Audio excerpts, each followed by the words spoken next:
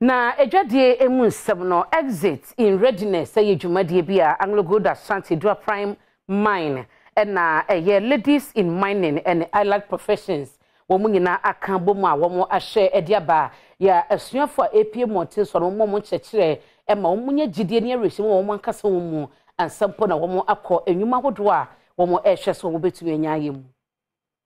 Exit in Readiness mentorship program no dwumadie bi a afibia Anglogold Ashanti Iduapriem Mine ya wodeboa emma wonum ewo fom agudie adwuma mu ene allied professionals in University of Mines and Technology mu dwumadie wonum de boa manfo a wawie suapon se de be ya wobenya gidie wonum ankasa mu na wakomontene so akopa adwuma ye etia na eda afi dwumadie no so no enjoyability chapter transition with confidence. Engineer Isaac Dwadie acting managing director ewo Anglogold Ashanti Iduapriem Mine.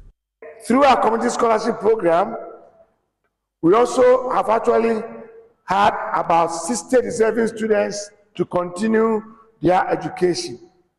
All the scholarship is not just for you a token, but it also covers school fees, accommodation fees, and all other related costs paid in full by the mine until the school is completed.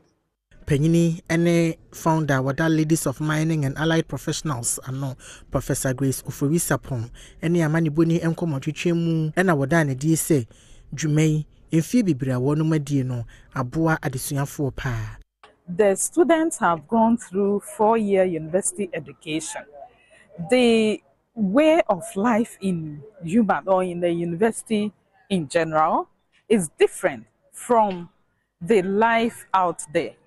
So once they have finished and they are leaving the walls of the university, we want them to go out feeling ready for the world of work. Every organization has its own ethical demands, code of conduct, and these students need to be ready for it. They need to be prepared so that they will be able to fit well.